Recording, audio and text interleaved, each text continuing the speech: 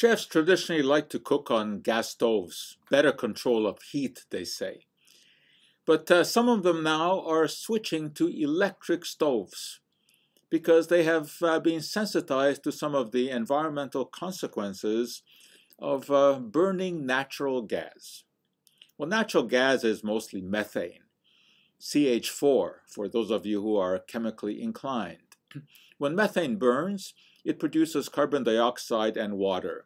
Carbon dioxide, of course, is a greenhouse gas, but the amount that gas stoves at home contribute relative to all the other sources of carbon dioxide, this is relatively small.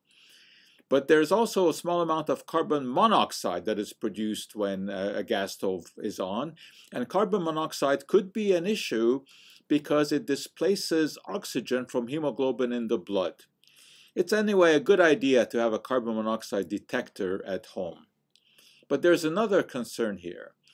Whenever there is combustion and there's air around, which of course it always is, the gases in the air, which is about 80% nitrogen and 90% oxygen, combine together to form what we call oxides of nitrogen.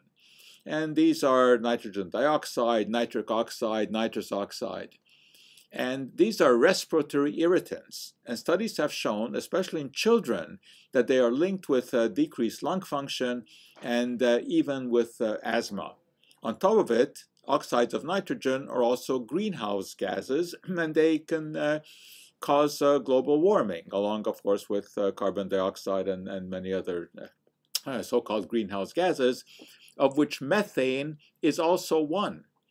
And whenever there is a gas stove that is on, not all of the methane burns. Some of it escapes into the air, and of course it contributes to the greenhouse effect and climate change.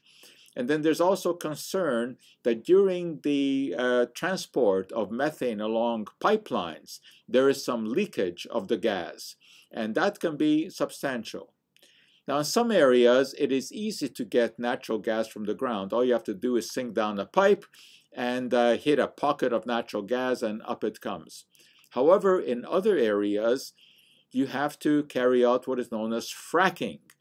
And in those places, the methane gas is actually in tiny pockets embedded in the rock.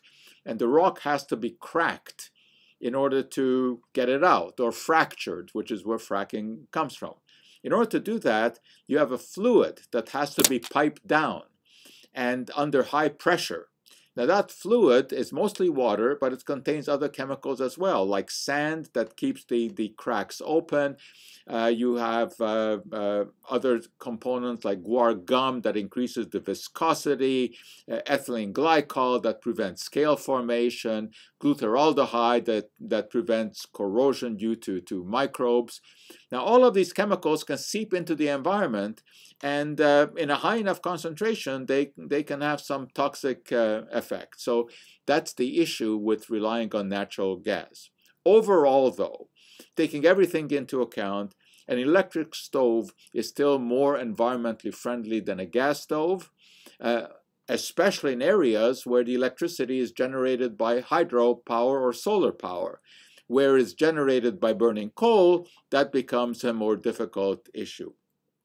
At home in the kitchen, in order to reduce the inhalation of nitrous oxides and carbon monoxide, you want to have good ventilation. And ventilation exhaust above the stove a fume hood is of course a great idea, but it should be vented to the outside, not only have some sort of filter through which the air recirculates. Also remember that when you're cooking, especially when you're frying, you're also releasing all kinds of compounds into the air, a direct result of the combustion process of the oil and fat in the food, and those are not particularly good to inhale. So good ventilation in the kitchen is really something that should be looked at quite seriously. And that for today is our Kappa Joe.